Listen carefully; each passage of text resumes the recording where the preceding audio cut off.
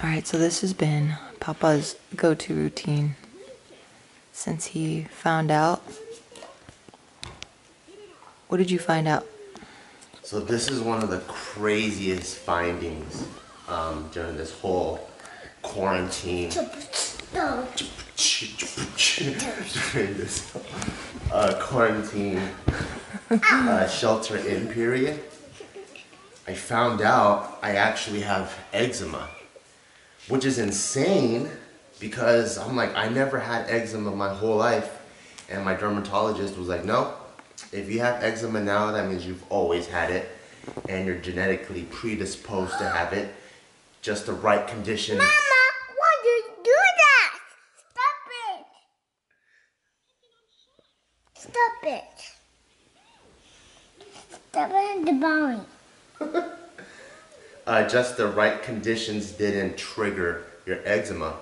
And I'm like, so what do you think triggered the eczema? And he goes, so I was telling him my change in lifestyle, and he was saying he thinks it's my pool. And I'm like, what? I freaking love swimming. Well, it's not your pool. It's that you've had it. And then you didn't moisturize. Yeah. When Mama told you to. So, of course, you have to rub that in. Oh, yeah, baby. Don't touch it. What did I say? Don't touch it. And so what's happening is I went from zero swimming to swimming every single day. And then me being the nasty guy that I am, I don't rinse off all the chemicals immediately, and I don't moisturize. So the extreme dryness was constantly making I guess, what's the word? Exacerbating my skin, and then so it made the eczema pop out. So I have dishihydrosis, I believe it's what it's called. It looks nasty. If you Google it, it's a bunch of little blisters, like a ton of them all together. And so now I have to put on this cream and also this steroid and try to do it for 3 weeks. You're on steroids? I am on steroids now. And to hopefully... But it's just for eczema steroids, which is not performance enhancing in any sort of way. Yeah, I wish it was. And it would... No, you don't. Hopefully it goes away in 3 weeks because I really miss swimming, and then that way, if I stay moisturized, there's a huge possibility I can continue to swim. But it's just insane because this whole time in JK, Casey has eczema, Joe has eczema, and they always tell me these eczema stories. I'm like, man, I can't relate. And now I can relate, and I'm like, oh man, I don't want eczema because it's so itchy all the damn time. So all of my peeps with eczema out there, feel bad for you, because before I had all these creams, I would just straight up be scratching all damn day. And now I feel much better. It's much more under control.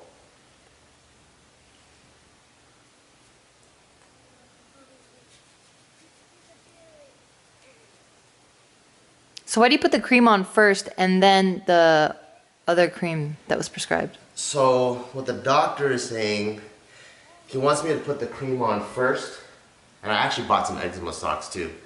It's like has like a gel silicone insert so that you can put creams on, and then that way your socks won't absorb it. But for now I'll put this on so I don't get grease all over the floor.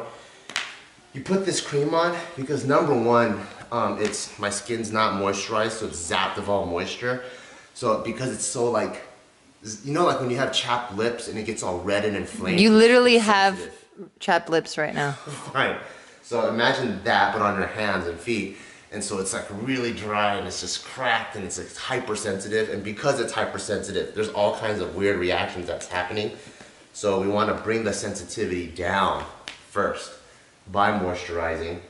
And then you put the cream on because I think the cream itself, you know, like there's no such thing as treatments that target specifically one thing. It's always like an overall reaction. So as much as it brings down the inflammation of the eczema, it's probably also doing some sort of bad. So you want to have the cream to kind of heal and help you overcome all this stuff.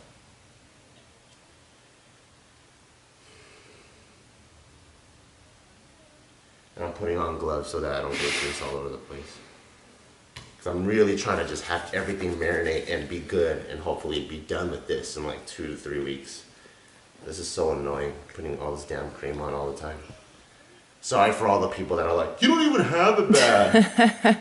I'm like, I know, but I went from not having it to having it, so it's bad to me. I cut it too soon. I want to show you guys. He kept it all black though. He keeps it matching. His hair, his shirt, his shorts, his socks, they all match. You really look like you're gonna go assassinate someone. But I'm hot, so I'm wearing shorts. Yeah, you're an assassin for hire. I'm assassinating someone in a place where the temperature is hot. Dude, if we were having a conversation and out of nowhere you start putting on black gloves, I'm just like, oh fuck, I'm about to die. What do you think is happening right now? Shit. You're struggling, that's what's happening right now.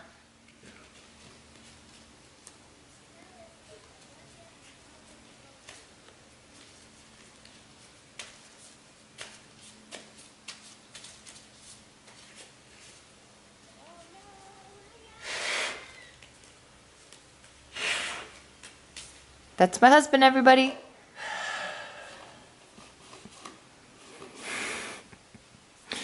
One of the things that I'm pretty happy about, since I did have the extra time, was being able to finally clean the workbench. So it's not completely organized yet, but I have things under control and I can actually put stuff on here to use it. I still have to install this trigger assembly for one of my rifles. Got this light that I have.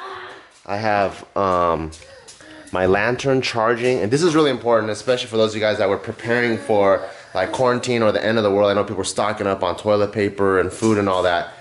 People always forget that if society shuts down, sometimes electricity also shuts down, which is why it's really important to always have flashlights around the house, chem lights, aka glow sticks, candles, like some more manual stuff. So this guy tells me it's ready to be fully charged and I can use this for like a good 48 hours.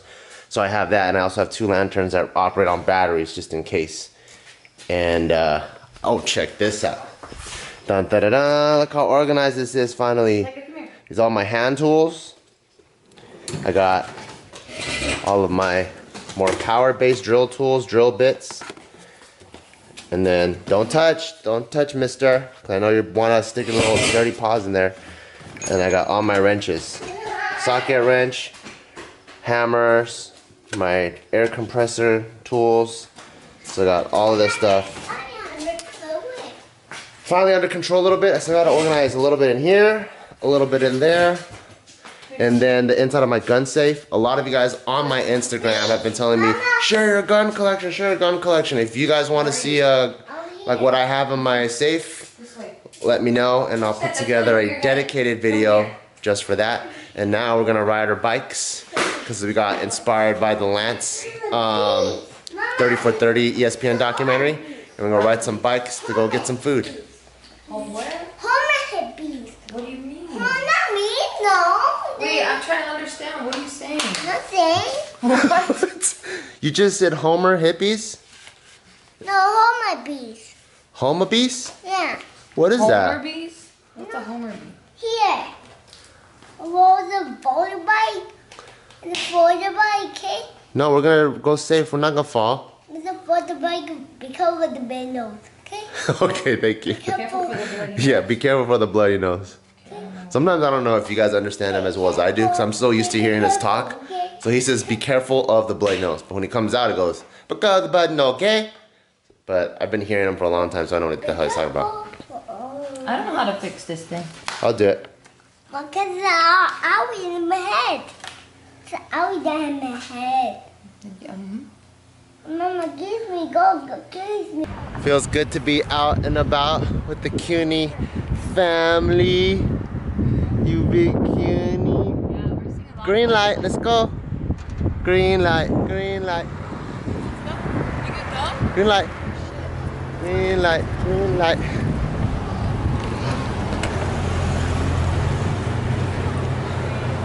Green light. Oh, that's a sharp turn. Let's see what we got here. Whoa. I made it. That was dope. I'm still riding bikes with my black gloves on. And since I have all this ointment, it feels all greasy and my hand keeps sliding around. It's hard for me to get grip.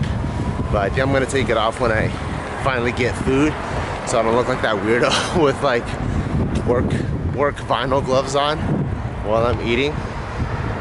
But this is so cutie. Look at his little bumblebee helmet. That's my favorite thing about this little dude, his little helmet. Oh, thank you. Thank you.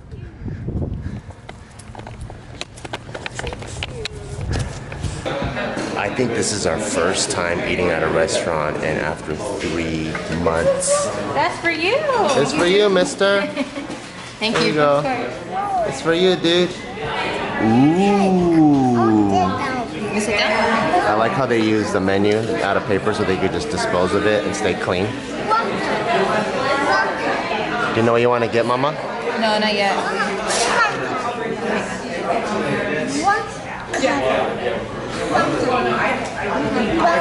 That guy's nuts. Oh man, the food looks so good. Smells so good. Finally get a hot meal. I know. Like restaurant hot Like meal. restaurant quality hot meal. Take the honorary bite. It's really hot. And then we got steak on fried potatoes, salsa verde with the over easy egg. Little monkey dude here. I could hear that saliva in your mouth. Yeah, I'm so happy. I love restaurant food. I love the whole dining experience, except when you have this little monster here. Eat some pasta, it's yummy. No, I don't want to. You don't want, you want ice cream? No, dinner time. Dinner time? Okay. It's lunchtime. How's that? Ooh, damn, I messed up. Really? I love the green sauce here, it's so good. Damn it. This is what's up. Is it? Yeah, I messed up.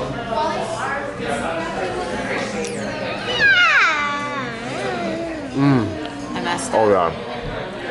I should have ordered this. That's Damn, so you always good. order the good. Yeah, I'm down to go half first. Yeah? Now I feel like ordering that. Minus the egg. Can you tell if I liked my meal or not? Oh, man, that sucks.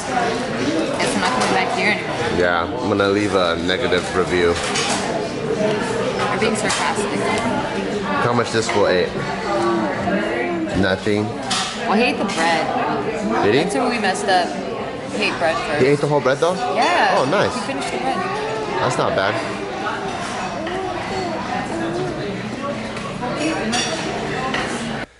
So we figured out why this guy was being so grumpy at the restaurant. He was so tired. We don't know why. It's not even his nap time. But the 30 minutes to an hour right before he's about to knock out, he turns into this grumpy monster. This guy's out now. Big cutie. Let me show you what this guy looked like when we're riding back. It was hilarious. This fool's head was like bouncing around all over the place. I couldn't get this camera out because it's too big while we're riding. But look at this. His head's all up on Gio's back. It's pretty cutie. Look at this fool's head just bouncing around all over the place. Damn, Marber's going fast. I realized I haven't actually shown you guys what the eczema actually looks like. So it's actually a specific kind.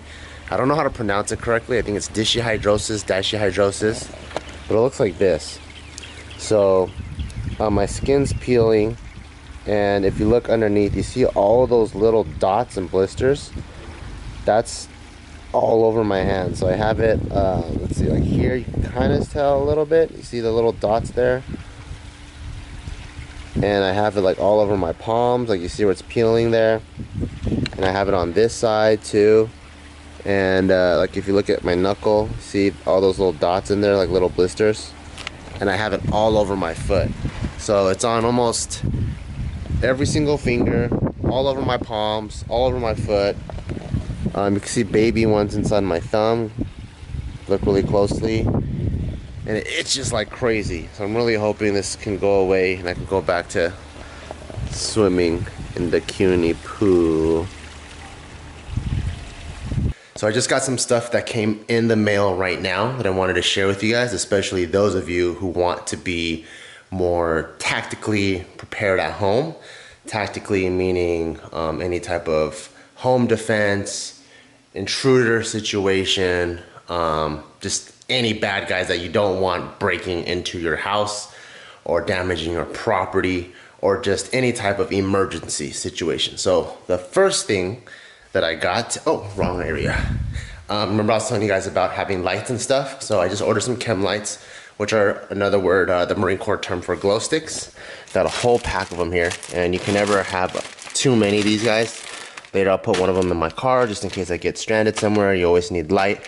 And I already put 2 of them wherever I have a firearm all over the house, just in case the light goes out, bad guy comes in, or the bad guy shut off my power before they break into the house. I want to be able to see, or just earthquake situation where you just don't have lights and I need to know where Geo's at or where Taika's at. So visibility is very, very important. The second thing is, with all the crazy like looters that we've been seeing, not the peaceful protesters, those guys are awesome, but there's people that are just straight breaking into places and stealing stuff. And some people started going into residential areas, and with me having a kid, I'm having a wife, and also an older senior citizen, which is my mother-in-law, I ain't having that. But I also am not about just straight up hurting people and taking life.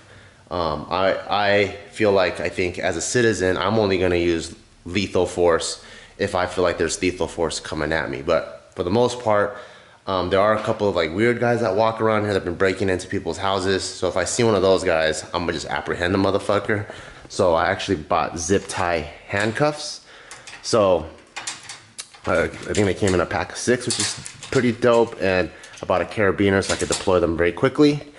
So if I see some guy breaking into my house or breaking into another person's house and I chase their ass down, I'm gonna tie their asses up. Better believe that. And I also got a gun cleaning kit. I am gonna go shooting more this year, so I got a gun cleaning kit so I can clean it at home. And that's about it. That's like my little setup right here. I got my quick deploy gun belt with my first aid kit down here. Just ready to rock and roll. Got some gloves. I'm gonna do some cleaning around here, make sure my hands stay nice and clean. But that's about it. For those of you guys who don't feel confident apprehending people, there's no need to get that, but it does help, because especially if there's a, this is what they say about intruders. You'll never know the size of the intruder. You'll never know the amount of intruders, and you'll never know the experience level. So it could be a 6'5" guy, 250, or it could be smaller dudes. It could be one guy, it could be 4 dudes, Could be a guy with a black belt in jiu-jitsu, who knows? So that's why it helps out to have tools. If 3 people bombard this place, then I can take one down, hopefully, and then tie him up or her up and address the other situations, and also have lights and stuff like that. So now I feel way more safe for both earthquakes, all kinds of stuff, because the world is wild right now, and I just want to be as prepared as possible, especially since I have a family.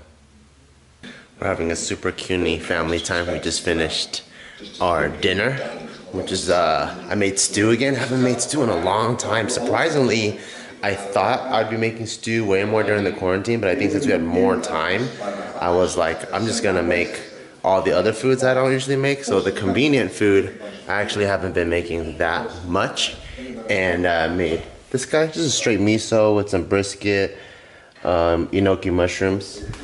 So we all ate that for dinner. I'm still trying to be on a diet, so I cut out carbs. And then Mom Bear and Taika are in the most comfy of positions in the universe. I want to join you. Is there space? No. Not at all. Fine. There's a lot of floor. I'm just kidding. Come on, Ian. Look how we're gonna end the night in the super cuniest way possible. Oh, thank you for joining us, Fani. We're just gonna sit out here, eat ice cream. Ice cream. Cheers. We're so different. I know I got the boba one. Which one did you get? Oh, chubby hubby, I'm gonna have to steal some of that. He got, what is that, pineapple or peach? Pineapple. And we're just out here enjoying the sunset and the mountains and having a good old nice family time. See you guys tomorrow. Good night. Mmm.